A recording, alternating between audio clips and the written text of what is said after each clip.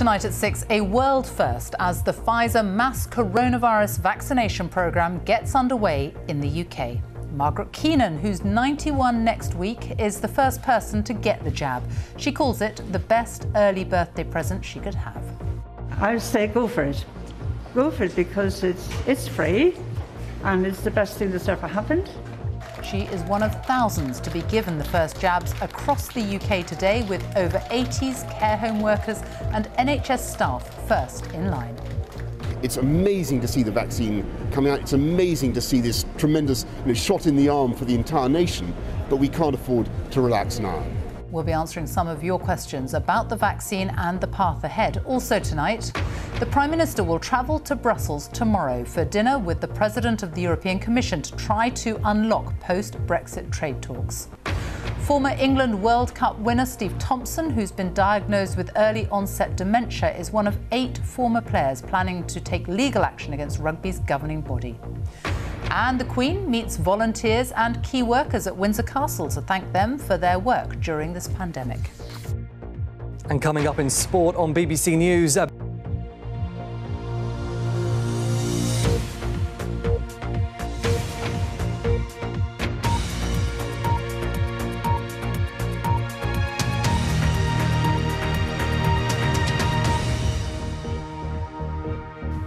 Good evening and welcome to the BBC News at 6. A day of history today at the end of a very long and difficult year, as the UK became the first country in the world to begin using a fully tested vaccine against coronavirus.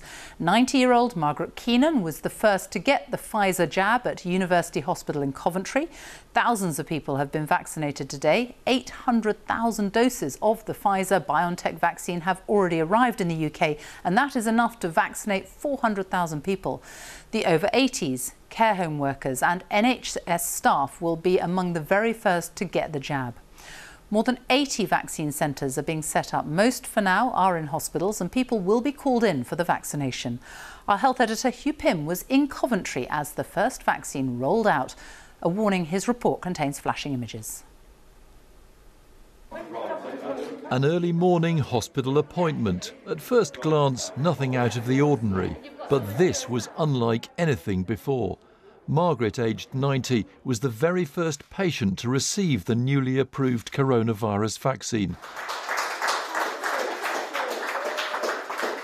There was a well-deserved round of applause and intense interest among media and health officials at this hospital vaccination clinic in Coventry. She seemed to take it all in her stride. So, Margaret, first of all, tell us, how was it for you? It was fine. It was fine. I wasn't nervous at all. It was really good, yeah. And what do you say to those who might be having second thoughts about having this vaccine? I would say go for it. Go for it because it's free and it's the best thing that's ever happened at the moment. So please go for it. That's all I say, you know. If I can do it, well, so can you. The matron who administered the historic jab said the significance only sunk in afterwards. I do this all the time. I've done hundreds of vaccinations, but never with such interest and people wanting to know what's going on and wanting to actually witness it. So it's really surreal. It's a world first. It represents extraordinary progress by science. But for the NHS, this is a huge achievement, turning research into reality. Around the UK, there were similar stories. In Glasgow, the vaccine was delivered to the SEC Centre, with NHS staff among the first to receive the jabs. It's really exciting. It's lovely. You feel like you're a wee bit of history in the making, don't you? It's really lovely. In Belfast, health staff queued to get their jabs. The policy is for those doing the vaccinations to be vaccinated first. The health service in general has struggled throughout the fight for COVID-19, so it feels like a momentous day, so very privileged. At this vaccine centre in Cardiff, one of 7 in Wales, more than 200 people have been booked in every day till Friday. It's a good day for the whole country. The Prime Minister, on a visit to a London vaccination centre, wanted to rein in people's expectations. So I just urge people to contain their impatience. It's a very, very exciting moment, but there's still a lot of work to be done and a lot of discipline to be maintained. The head of NHS England was urging people not to turn up without appointments. Wait to hear from the NHS. We will make contact with you. The vaccine is being made available to us from the manufacturers on a phased basis. So the bulk of the vaccination is going to be in January, February, March and April. The priority groups now include the over 80s. Harry and Ranjan, who spoke to us yesterday, had their jabs together in Newcastle, with badges to prove it. Margaret certainly won't forget her vaccination, nor will NHS staff on a dramatic and momentous day, which they can only hope marks a turning point. Hugh Pym, BBC News, Coventry. Well, the second person to be vaccinated in the UK today was a man called William Shakespeare from Warwickshire. He and Margaret Keenan were among thousands to get the jab at dozens of hospitals around the UK. Our correspondent John Kay has been hearing from some of them. A day so many have been waiting for. And at Bristol's Southmead Hospital, first in the queue is Jack. Good morning. Good morning. Good morning. I'm 98. And I suppose there's a bit of excitement. He's been in hospital for a month having treatment for bone cancer, but he'll be heading home in a few days. So the vaccine that's just arrived should give him protection from COVID. So we're going to give the injection in the top of your arm just here. I thought that's what we came for, dear. That's exactly it. I just didn't want any surprises. No surprises and no hesitation. This veteran of the Second World War, happy to follow orders. And this arm floppy, all right? No, bossy boots. That's why I'm in Navy, sir. Jack will still have to follow orders, even when he's had his second jab later this month. But he will finally be able to think about seeing his family again.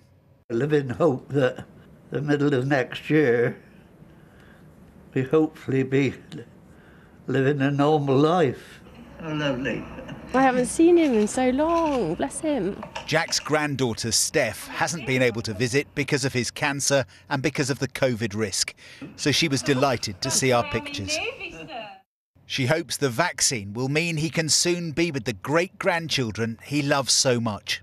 Well, he's such a social character. He loves seeing people, so just to be able to go and see him that bit more and not have the worry will be great. A hope echoed across the country today. In Milton Keynes, husband and wife, Arthur and Barbara. She went first. I'd rather have the vaccine than have the COVID-19. I mean, if you're given a choice, there's no contest. And in the Bards County of Warwickshire, to jab or not to jab? This really is 81-year-old William Shakespeare. Could make a difference to our lives from now on, couldn't it? The start of changing our lives and our lifestyle. You've made history today. Back in Bristol, no sign of any side effects for Jack. Thank you all. Thank you. Grateful and finally able to plan a future. John Kay, BBC News. Well, it is the biggest vaccination programme in the history of the NHS and the beginning of the road back to some sort of normality. The Health Secretary for England, Matt Hancock, says he hopes current restrictions will be lifted by the spring and people will be able to go on summer holidays. Our health correspondent Catherine Burns looks at some of the big questions surrounding the COVID jab. The first thing most people want to know is when they'll get the vaccine, and generally the answer is no time soon. We've got around 800,000 doses of this Pfizer vaccine to start with. That's enough for 400,000 people. So the plan is to start with the most vulnerable, over 80s, care home staff and some frontline NHS workers. But even people in these groups might not get it until into the new year. One thing to remember is that the regulator is looking at other vaccines, and when and if it approves them, it should speed things up. So this is where that first vaccination happened this morning, and it's been going on all day. It's one of up to 70 hospital hubs across the country. They're starting with hospitals because they've got the freezers to keep this vaccine at minus 70 degrees. Soon, before Christmas, the hope is to get the vaccines out to care homes and some GP surgeries. And And then in the new year, there'll be vaccination centres in conference halls and sports stadiums. We saw Maggie Keenan having her first injection this morning and saying she didn't feel a thing. Well, more than 20,000 volunteers have had the Pfizer vaccine during clinical trials, and a small number of them did experience some side effects. They were pretty mild, things like a sore arm or maybe feeling a bit headachy or tired for a few days. The immune system does start to kick in sometime after the first injection, but for this particular vaccine, after 21 days, patients need a second booster dose. And then a week after that, they'll reach their full level of immunity. So if someone had it today, that would be on the 5th of January. One really important thing to note though, this vaccine is up to 95% effective, which means it works for most people, but not absolutely everybody. This Pfizer vaccine has been through rigorous safety checks, but there are some things we just can't know yet. For example, how long does it protect us for? Well, we'll just have to wait and see. Another question is, does it stop the virus from spreading? So we know that it stops people from getting sick, but we don't know if it also prevents them from getting infected in the first place and so passing it on to others. All this means that if you are one of the lucky few to have had the vaccine so far, for now, you still need to stick to social distancing. Catherine Burns there. Well, it is a huge day, but this is just the start of a vaccination programme that will last many months. And there is hope that other jabs could also be approved soon. Our medical editor, Fergus Walsh, is with me now. And if we just take a step back, it is extraordinary that less than a year after the first cases of coronavirus were diagnosed here in the UK, this vaccination programme is unfolding. Sophie, it's a great day for science and for humanity, and I think it's the first step in a very long road towards getting out of this pandemic. And to have a highly effective vaccine in less than a year is astonishing. It was by no means certain back in the spring. There are lots of viruses we don't have vaccines for. Over the past 20 years, more than £10 billion has been spent on research trying to find a vaccine against HIV without success. And we don't just have one vaccine, we've got several. We've got the Moderna vaccine that looks effective, and then we've got the Oxford AstraZeneca vaccine that the UK has ordered 100 million doses of. Now today, that team were the first to publish their trial results data in a peer-reviewed medical journal. Really important for transparency. And if, as we hope, that vaccine is approved before the end of the year, that will really speed up the rollout in spring 2021, because it doesn't need to be kept at ultra-low temperatures just in a fridge, and that will really help getting this pandemic and seeing the end of it at some point next year. Fergus Walsh, thank you. Well, the latest government figures show there were 12,282 new coronavirus infections recorded in the latest 24-hour period. The average number of new cases reported per day in the last week is now 15,308. 1,359 people have been admitted to hospital on average each day over the week to last Thursday. 616 deaths were reported. That's people who died within 28 days of a positive COVID-19 test. That's almost 100 more than this time last week. It means on average in the past week 428 deaths were announced every day, and it takes the total number of deaths so far across the UK to 62,033. The Prime Minister will travel to Brussels tomorrow to have dinner with the President of the European Commission, Ursula von der Leyen, to try to unlock a post-Brexit trade deal. Negotiations remain stuck with only weeks to go before the transition period ends at the end of December. The politicians hope that meeting in person will find a solution. Our Deputy Political Editor Vicky Young reports. Will there be a deal, Prime Minister? Trade talks have run into trouble, and Boris Johnson will soon need to take some difficult decisions. Everyone's waiting to see if there's a way through. I think the situation at the moment is very tricky. Our friends have just got to understand that the UK has left the European Union in order to be able to exercise democratic control over the way we do things. And then there's also the issue of fisheries, where we're a long way apart still. But, you know, hope springs eternal. There has been progress in another very tricky area. To avoid checks along the Irish border, Northern Ireland will continue to follow some EU rules. But that means inspections on certain goods entering Northern Ireland from the rest of the UK. Businesses there have been worried about extra paperwork and the impact on food and medicine supplies. How do you start to unpeel the complexity that is Northern Ireland and not create any instability? And so I think if they've got some sort of solution today, albeit it's late, we will definitely welcome it and we'll be so pleased. And we really hope that with the detail that comes out, that they've really listened to some of our concerns.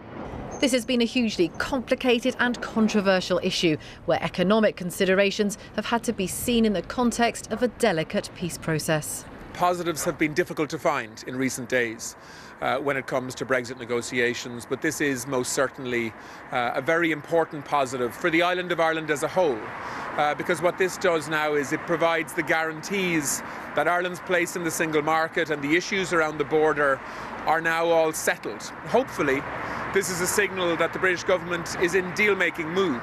Some see today's agreement as a positive sign for the broader trade talks. But don't forget, those arrangements in Northern Ireland will apply whether there's a deal or not. And EU sources say that their chief negotiator, Michel Barnier, has told European ministers that we're now tilting towards no deal. And while politicians talk, the uncertainty affects businesses everywhere. The manager of this sawmill in Somerset says he's ready to adapt. We have to be as positive as we possibly can about it and move forward. We employ 3-4 people and a couple of part-timers, and for us, having to let people go is the worst thing for me. So my biggest fear is having to let staff members go if there's any obvious price increases and we become less efficient and if we go into recession. Tomorrow, Boris Johnson heads to Brussels for a dinner with the President of the European Commission, a last chance to find a breakthrough and a trade deal that both sides can sign up to. Vicky Young, BBC News, Westminster. Our Ireland correspondent Emma Vardy is in Belfast for us now, and there has been some progress on how to implement Northern Ireland aspects of Brexit. The reaction there? Well, there's been a cautious welcome from businesses here because after so much uncertainty, an agreement and some decisions means they now have something they are able to plan for. But really, the devil is going to be in the detail that is going to be revealed tomorrow. So as we were just hearing, remember, from January, Northern Ireland enters these special arrangements where it remains closer to the EU than the rest of the UK. And no matter what happens, it means ports here in Northern Ireland are gearing up for new paperwork and new checks that they never had to deal with before. Now, previously, Boris Johnson once famously said to people who were worried about the Irish sea border, don't worry, guys, by the time we're through with all this, you'll be able to chuck some of that paperwork in the bin. Now, tomorrow we'll find out if that's really the case and just how much the burden of extra red tape on traders has been reduced and why that is important, of course, because it has a knock-on effect for the prices of the goods that people here pay for on the shelves. Emma Vardy, thank you. The time is coming up to 6:20, our top story this evening. A world first, as 90-year-old Margaret Keenan is the first person to receive the Pfizer COVID vaccine as the biggest vaccination programme in NHS history begins. Don't really mess me up like that. And with the Mobo Awards taking place tomorrow, we hear from nominees about the challenges they have faced during the pandemic. And coming up on Sports Day on BBC News, motor racing's female-only championship, the W Series, will be part of next year's Formula One British Grand Prix weekend at Silverstone.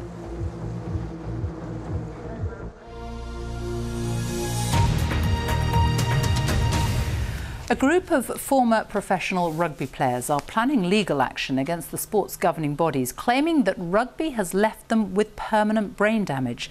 42-year-old Steve Thompson can't even remember being part of England's 2003 World Cup triumph. He is one of 8 former players, all diagnosed with early onset dementia, who are taking part in the legal action.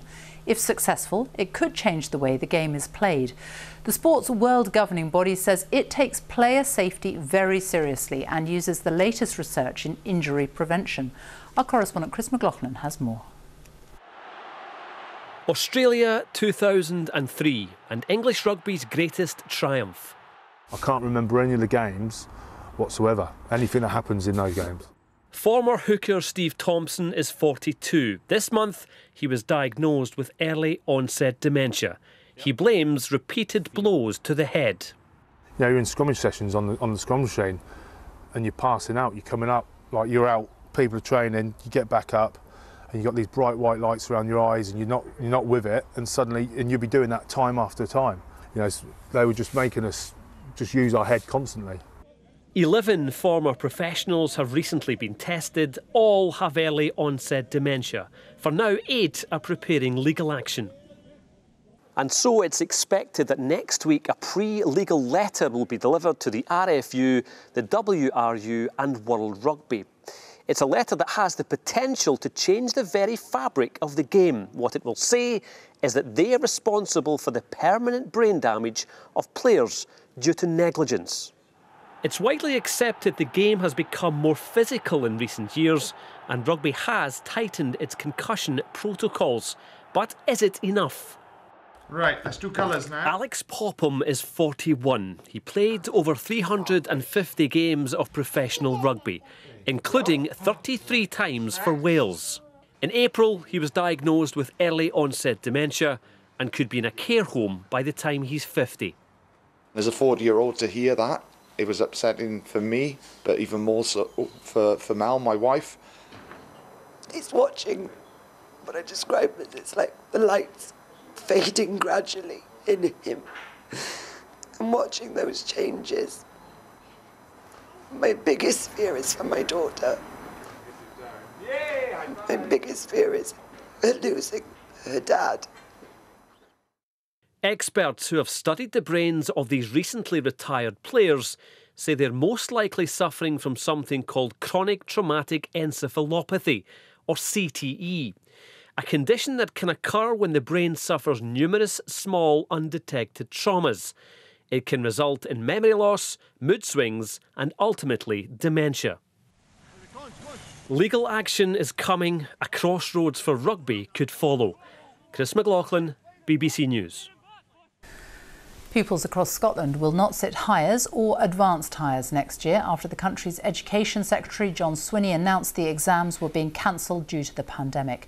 Our correspondent Alexandra Mackenzie reports from Glasgow. So we get to a stage in maths where we've got to dispense with numbers. Pupils here should be looking forward to the Christmas holidays after months of disruption. They've already missed 1 year of exams.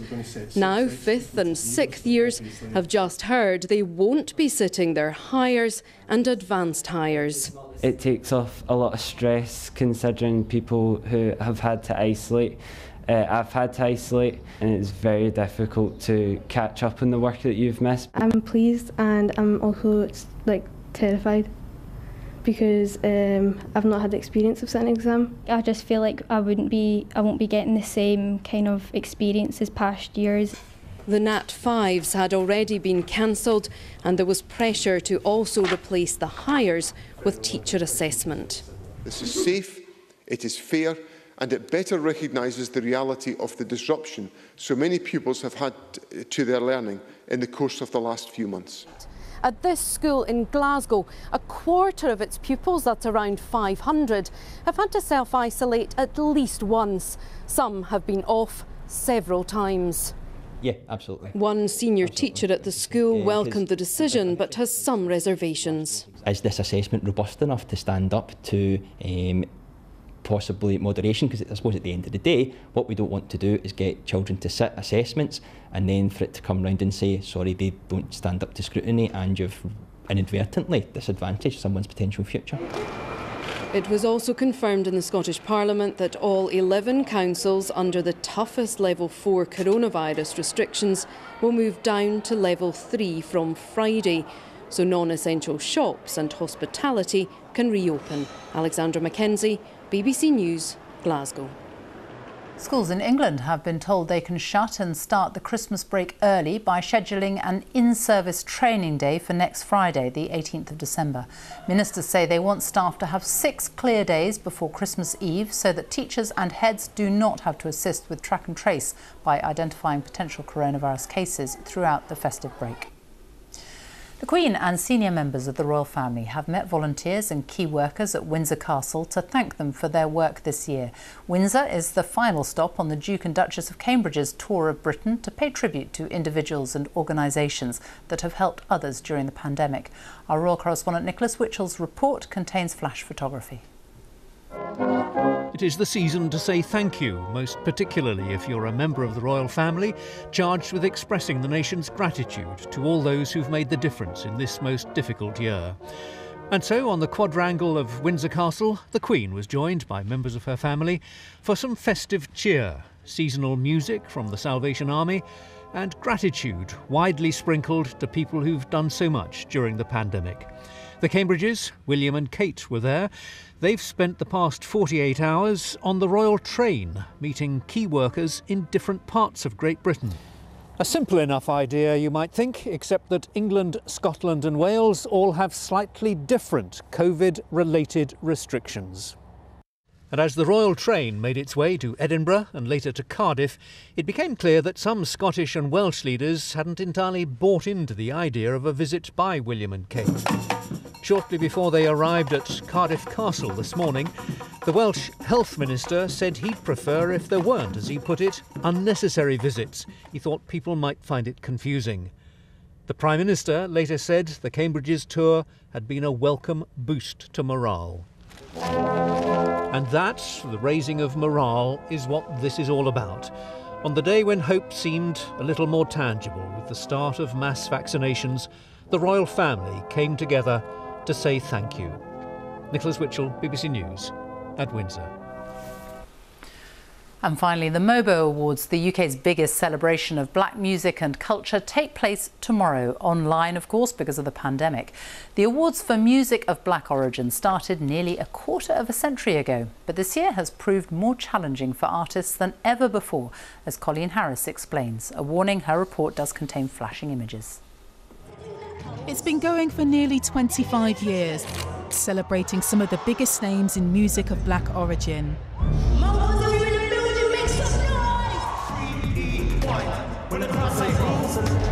Unlike previous years, tomorrow's event is a pre-filmed virtual ceremony. Thank you from the bottom of my heart again. Thank you to everyone that voted for me, to all my brothers that support me. There's no live audience, but they're trying new technology to bring an immersive experience. This is a year like no other, so we're producing a show like no other.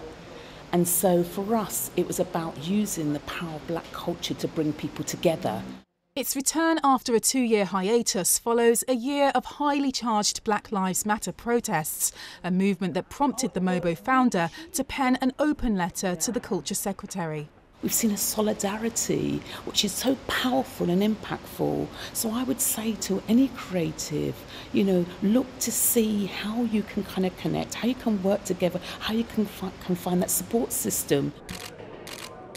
20 years ago, I was here in a different capacity. I was lucky enough to win one of these, so I know firsthand how much it means to an up-and-coming artist. But so much has changed in the music industry, especially in a year when it needs the support now more than ever. Colleen Harris, BBC News. Time now for a look at the weather with Darren Bett. Thank you very much indeed, Sophie. There wasn't as much fog around today across England, but it is beginning to thicken up in places this evening. Further north, it was a good day to have a big umbrella handy as the rain came tumbling down. It's been a wet day across North Wales and the northwest of England. That heavier rain moving down into the Midlands now, followed by some showers. Ahead of that wet weather, though, we've got the temperatures tumbling with a frost developing across parts of East Anglia and the southeast of England, and that patchy dense fog too. But that will tend to get washed away later in the night as that wetter weather moves down, and the rain could still be quite heavy. Showers continuing further north, but some clearer skies developing in Northern Ireland, Wales and the southwest. The odd pocket of frost here, but generally speaking it should be frost-free by the morning. But we've got some wetter weather to clear away from East Anglia and the southeast first thing, and then skies will brighten in many areas. We'll have a few showers, although they are diminishing, and through the afternoon the cloud will thicken in Northern Ireland, West Wales and the southwest of England, with some rain coming in from the west. Ahead of that, light winds, still quite cold air, temperatures of 6 or 7 degrees. The wetter weather that's coming in from the west isn't going to reach eastern areas, mind you, because that weather front is breaking up, and most of the rain will be heading its way down into France. So the weather front breaks into two, essentially. We've got some rain to clear away from southern areas, moving southwards. Patchy rain continues in western Scotland, maybe giving some winteriness over the Highlands. Further east, there may be some pockets of light rain or drizzle, but even if it does brighten up, it's going to be quite cold in eastern Scotland and the northeast of England. Further west, temperatures beginning to rise ahead of another band of rain pushing into Northern Ireland by the end of the day. That'll be accompanied by some stronger winds overnight. That weather front stuck across the UK on Friday. So on Friday, it's going to be another cloudy day with some pockets of mainly light rain or drizzle. Sophie. Darren, thank you. A reminder now of our main story this evening. A world first, as 90-year-old Margaret Keenan is the first person to receive the Pfizer COVID vaccine as the biggest vaccination programme in NHS history gets underway.